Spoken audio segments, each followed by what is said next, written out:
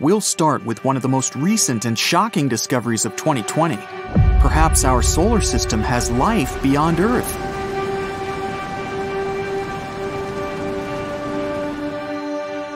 This is Venus, the second planet from the Sun and the sister of our home planet.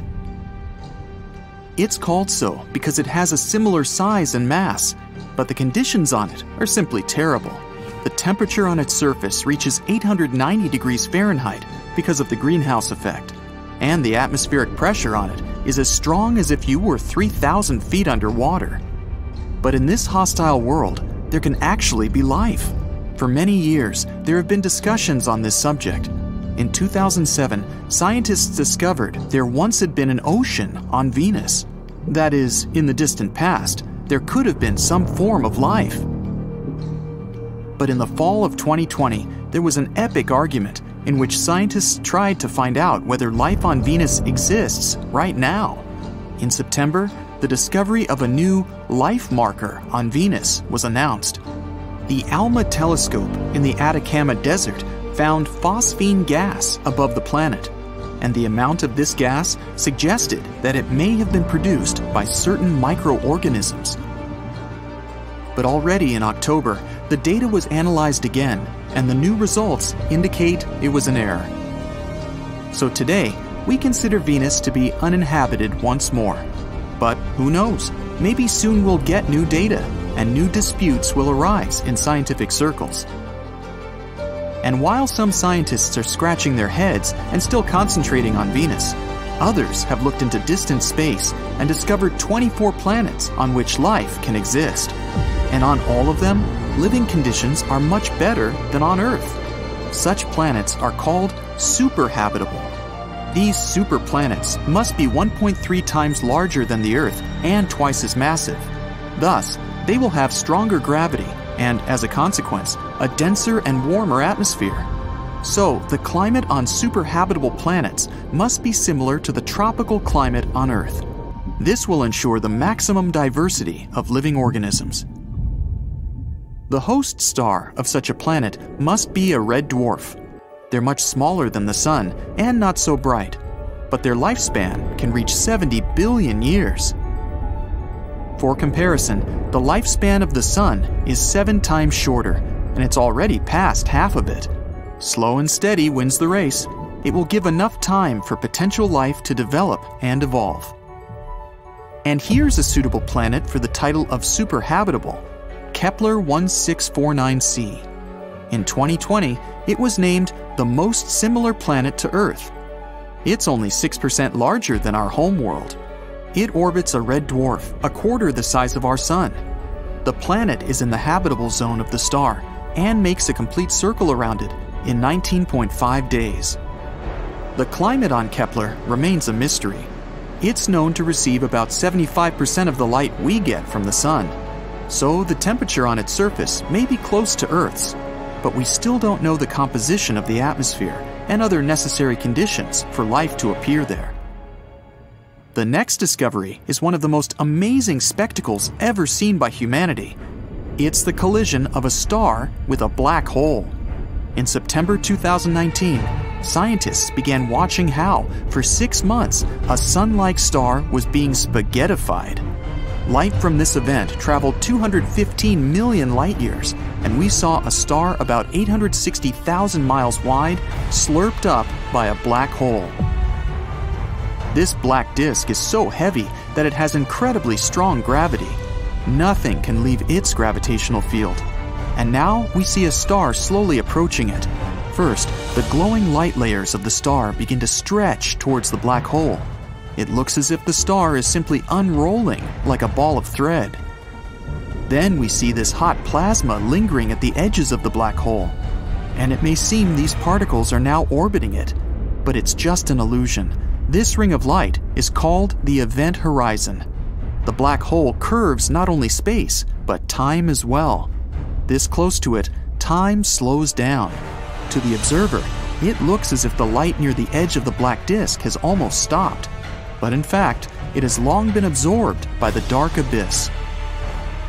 When a black hole eats a certain amount of star material, it starts spitting it out. Powerful beams of energy are ejected at speeds of over 6,000 miles per second. This is the light that attracted scientists' attention. In the end, the black hole has completely absorbed about half of the star and spit out the other half into space. And even though we watched this process for only a couple of minutes, it was happening for 6 months. And here is one of the youngest planetary systems that humanity has ever observed, AU Microscopii. It's so young, there's still a disk around it from the debris this system was made of. But this time, we don't even hope to find life here. The host star of this exoplanet continually emits radiation flares that would wipe out any form of life from the planet's surface. The planet that orbits this dangerous star is called AU Mc-B, and it's just a newborn baby by astronomical standards. It's so close to its star that it makes a complete circle around it in 8.5 days. The age of this planet is only 12 million years, so at the time AU Mc-B was born, mastodons walked on the surface of our planet, and meadows and savannas were covering the Earth's face. So you and I can consider ourselves old-timers, because the age of the Earth is almost 4.5 billion years. The next discovery took place in early 2020, and it's very similar to a landscape from science fiction. It's a planet with 2 suns. Well, more precisely, it doesn't orbit around a single star, as we are used to in our solar system, but around a binary star system, TOI 1338. The first big star is like the Sun. The other is a red dwarf, which is 3 times smaller. These stars completely circle each other in a little over 14 days. The planet that orbits these stars is the size of Saturn, which is much larger than the Earth. Although the sunsets and sunrises there look incredibly beautiful, this planet is unlikely to be suitable for any form of life. It's outside the habitable zone of its host stars, so it probably doesn't have liquid water. Mysterious radio signals from outer space have also been received in 2020. We're talking about fast radio bursts. Scientists recorded such signals before, but recently they have managed to prove that they are repeated after a certain period of time.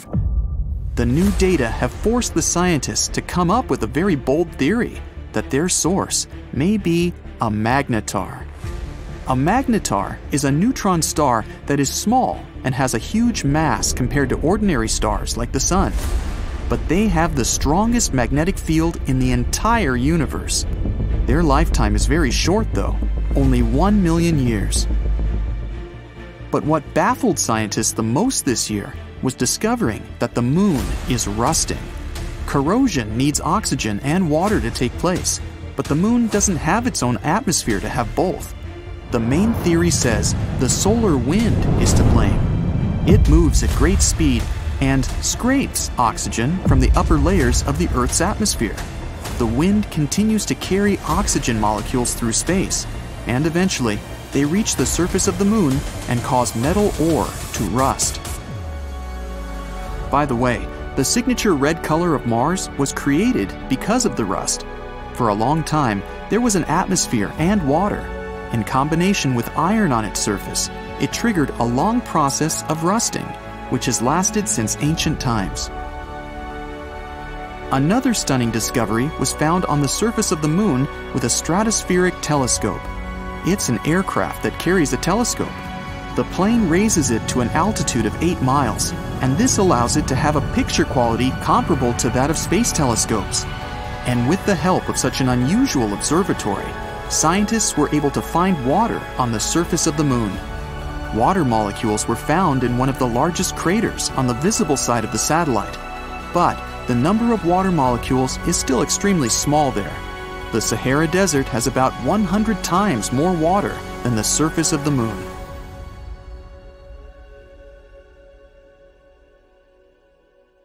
Dust storms on Mars can really go crazy. They hurtle through the red planet's southern hemisphere, especially during the summer. These storms can grow and encompass large areas of the planet, as happened in January 2022. Then, a dust storm covered almost twice the area of the United States. Could it be something like this that caused one of the robots we sent to Mars to go missing? The atmosphere and climate are harsh on Mars. It's mostly a desert with strong winds and average temperatures of minus 81 degrees Fahrenheit. It drops down to minus 220 at the poles during the winter. A lander needs to be specifically equipped and very sturdy to withstand such conditions. But researchers thought the Beagle 2 could handle the difficult trip to the Red Planet. June 3, 2003. A team of researchers got one of their pioneering robots they were about to send to space ready. It was a small and compact lander called the Beagle 2. Its mission was to touch down on Mars and search for what the world has been actively looking for decades now: life on the Red Planet. Now, the touchdown was due on December 25th, but the signal never came. The team tried to contact the spaceship, but at one point, they had to accept they wouldn't be able to reach it. Some thought the landing was too difficult and complex after all, so the lander crashed. But they couldn't find any technical errors. Others had a theory that the lander may have become entangled in its own parachute and fell down to the surface of Mars. Either way, the Beagle 2 was considered missing, until 2015, when NASA took pictures of what could be the remains of the lost lander. They weren't just smashed debris, the components actually looked to be intact. The lander's remains were lying with its solar panels partially deployed around 3 miles away from the site where it was supposed to land. Apparently, the Beagle 2 managed to land successfully, but its radio antenna got blocked. That's why researchers couldn't control it from Earth or communicate with it. But no one knows exactly why it happened. Have you heard of a face on Mars? In the 1970s, one of NASA's spaceships took the iconic images of the Martian surface that showed a face-like formation, as you can see in the upper part of the picture. If you have a rich imagination, you can easily see a nose, 2 eyes, a mouth, and an unusual hairdo. Some even thought it was a monument built on the Red Planet by another civilization. How about some other unusual things people have found on Mars, like Happy Face Crater? You can easily see why it has this nickname. Or rocks in different shapes, a pancake, Brachiosaurus, or a fish. Mars also has a waffle-shaped island on its surface. It's a 1.2-mile-wide feature you can see in the area of lava flows. It might be the result of lava pushing this formation from below. It seems astronomers have also got some images of blue dunes. It's a sea of stunning dark dunes that strong winds sculpted into long lines.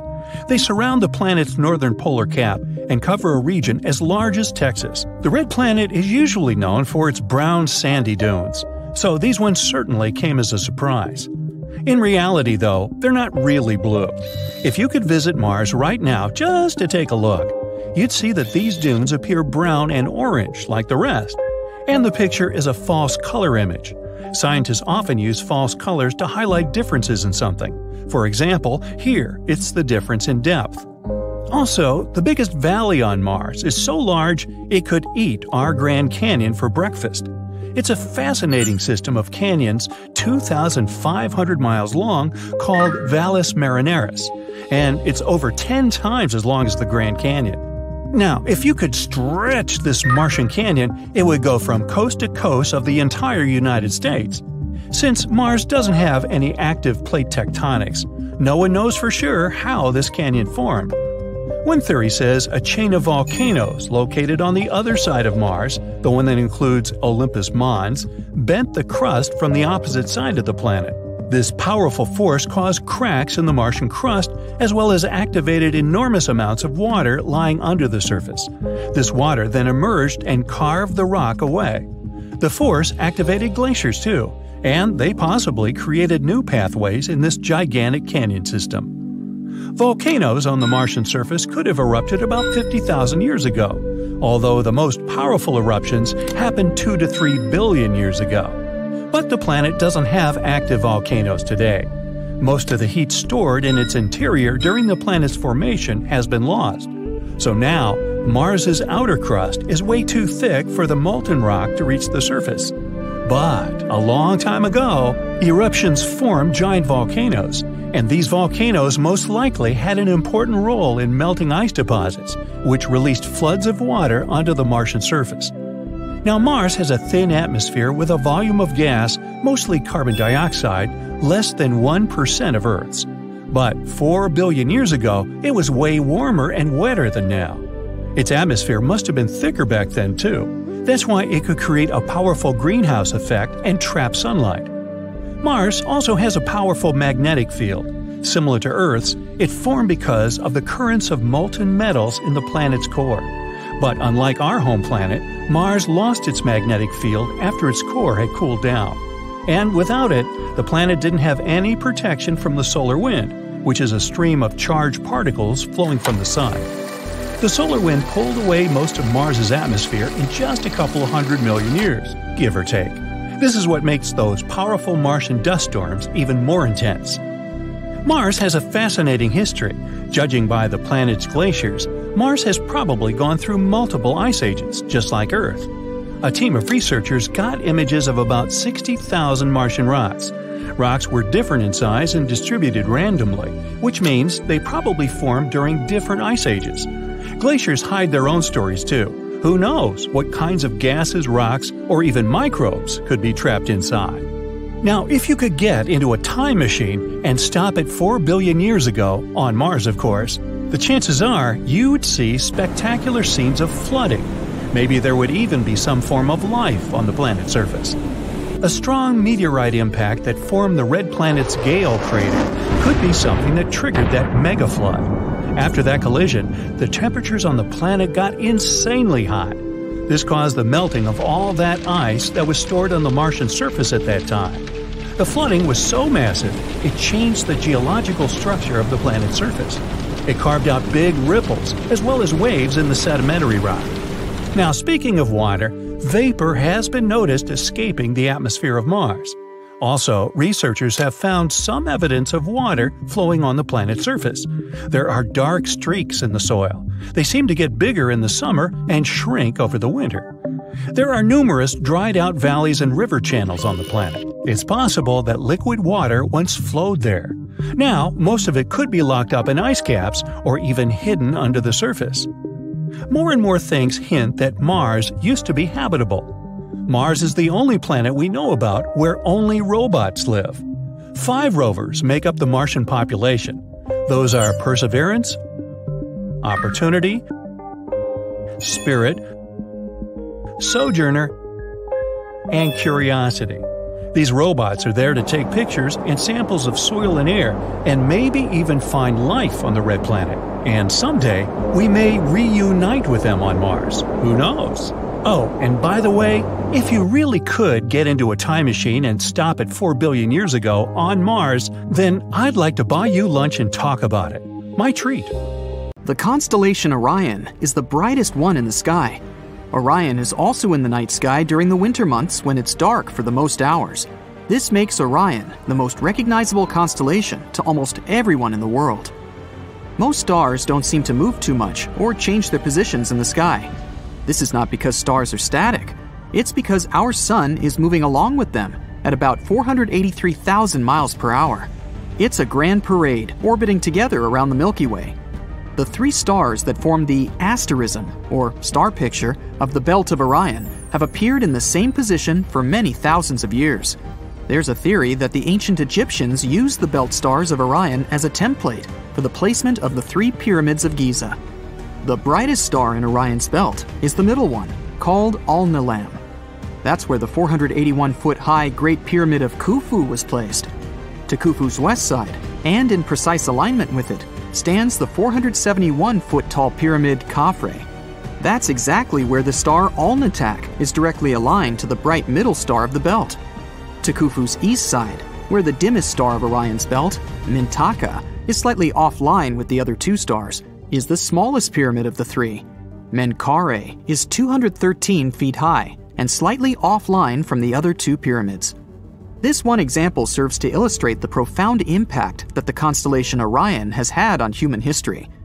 Orion's heroic-sized figure inspired the ancient Greeks to create a tapestry-like story. It involves 6 other constellations spread across the winter, spring, and summer sky. Let's see what this story tells us. Orion is pictured as a hunter. Back then, hunting was a big deal. Hunters supplied food. So there's a lot attached to this constellation, the whole food chain in fact. In the sky, Orion is in combat with the constellation Taurus the bull. Except, Taurus is not really a bull, it's an auroch. Aurochs are extinct now, but they were once plentiful in Europe. Standing 6 feet tall at the shoulder with long pointed horns, aurochs were powerful and fearsome creatures. There's a cave in the country of Spain that is filled with gorgeous paintings of aurochs. These pictures date back to 15,000 years ago, exquisitely drawn with inks that have not faded over the course of 150 centuries. The bulges in the rock stand out in 3 dimensions as the shoulder muscles of the aurochs. The constellation of Taurus, the auroch, is also in the cave, with the famous star clusters, the Pleiades, on its back, and the Hyades on its snout. The internet has a thrilling virtual tour of this Cave of the Bulls, full of aurochs. Maybe it should be renamed into the Cave of the Aurochs instead. Recently, the full DNA signature of an auroch was recovered from a well-preserved auroch skeleton, and scientists hope to breed these animals back into existence. Good luck and best wishes to this attempt to revive an extinct species. Aldebaran is the bright red giant star that marks the eye of Taurus. Bulls, when angry, always get this blood-in-the-eye look. Does it make you wonder why the bullseye on a dartboard or archery target is always red? Creeping up behind Orion is Leo the lion. Lions don't just live in Africa in times long past. The Cave of the Bulls in Spain has a painting of Leo the lion. Yep, these prehistoric people were drawing the constellations of the zodiac. But that's another story for another time. Orion gets rid of both Taurus and Leo. And then the story gets interesting. Orion claims in his moment of triumph, "I can defeat any animal I want." Orion's boast becomes the center of this sky drama when Gaia, or Earth, decides to get involved. Orion's words resounded throughout the world. This may be at the time in prehistory when civilization was changing from a nomadic hunter-gatherer tribal society to an agrarian society. The latter developed villages and towns 12,000 years ago. The human population was increasing, and food supplies were diminishing. Something had to be done about Orion and all the hunters, or social development would be stymied. Now enter Gaia into the story, but not into the sky. There is no constellation of Gaia in the sky. Gaia is Earth. Born parentless directly from the elemental chaos, Gaia was the feminine personification of our planet, and the word itself means soil. Brightsiders may be interested in a modern scientific theory that also personifies Earth as a living organism. It's called the Gaia theory. It first appeared in the 1970s. The Gaia theory presents Earth as a biosphere, as if it were alive. The theory claims that all components of the planet work together as one totally interconnected dynamic system. This is called symbiosis, or synergy. Together, they produce the ideal conditions for life. Life adapts to regulate the atmosphere at 21% oxygen, the salinity of the oceans at a maximum of 24.7%, and planetary temperatures at 57 degrees Fahrenheit. To illustrate how life adapts to maintain control of the changes in planetary temperatures, the authors of the Gaia theory created the fictional planet Daisy World. Daisy World is completely covered by white and black daisies. When the sun becomes too hot, the black daisies start disappearing, while the white daisies increase in population. The whiteness of these flowers reflects sunlight, and the planet cools down. If the sun isn't hot enough, the white daisies reduce their population, and the number of the black daisies grows. The black flowers absorb sunlight, and the planet warms up. This is Gaia at work. It's basically the same principle that created oxygen and produced the ozone layer in the atmosphere. This layer helps to block the harmful ultraviolet light from the sun. Scientists have been slow to accept the Gaia theory because of the lack of convincing evidence. But these days, we have self-learning AI supercomputers. They can probably make it possible to integrate Earth's biological and geological systems. This way, we might get a clear picture of how the planet functions as a self-sustaining biosphere. Wouldn't that be something? Now we can go back to the story of Orion and see how Gaia took care of the problem Orion's boast created for the planet. Obviously, Gaia couldn't send animals fiercer than a lion or an auroch to subdue Orion. So Gaia went small. She chose a poisonous scorpion to do the job, and it did the job. In the summer, the constellation of the Scorpion crawls at almost the same latitude as Orion's foot. The scorpion may be a small animal in the same arachnid family as spiders and ticks, but in the sky, Scorpius is the 33rd largest constellation out of the 88 of them. There is a general rule that the larger a constellation is, the longer ago it was created by early star watchers. They had their pick of stars, first come, first served. And so, they made large constellations first and little constellations later. By the way, if you were the first in line at a buffet dinner, wouldn't you take big helpings and let the end of the line have the scraps? Think chocolate cake. Oh sure, I'll only take a little piece. Nah, I don't think so. In this story of Orion, we have a collection of large conspicuous constellations like Leo, Taurus, Orion, and Scorpius, which confirms the great age of the story.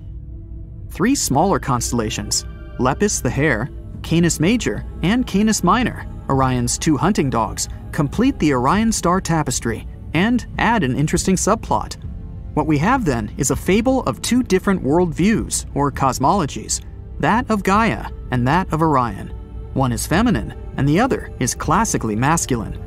One is committed to dominating the natural world, that's the Orion archetype.